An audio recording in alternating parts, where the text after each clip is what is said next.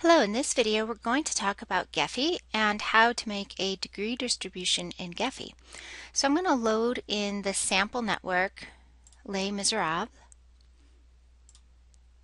and I've played around with this network a little bit before, so you can see there's already some colors. The nodes have been sized according to the degree, and there's not much I need to do in terms of the visualization for the network.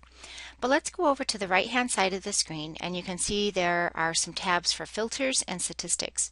We're going to click on the statistics tab, and under the network overview menu there's average degree. So let's run, and we see that we did get an average degree of 6.597.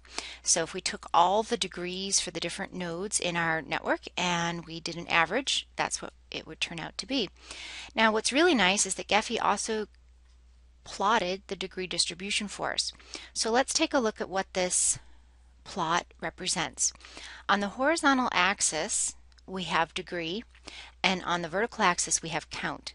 So for example, for degree 1, there are many nodes of degree 1, and whatever that number is, we could go to the data table and figure it out. Looks like maybe 17 or 18 nodes of degree 1. And then we can go over here, for example, how many nodes of degree 7 are there? Well, it looks like there's about 10 of those. And for our higher degree nodes, like a node of 22 degrees, that's a much more popular node, we can see maybe there's only one of those. And we go way out here, the maximum degree of any node in the network, the most popular node has 36 friends.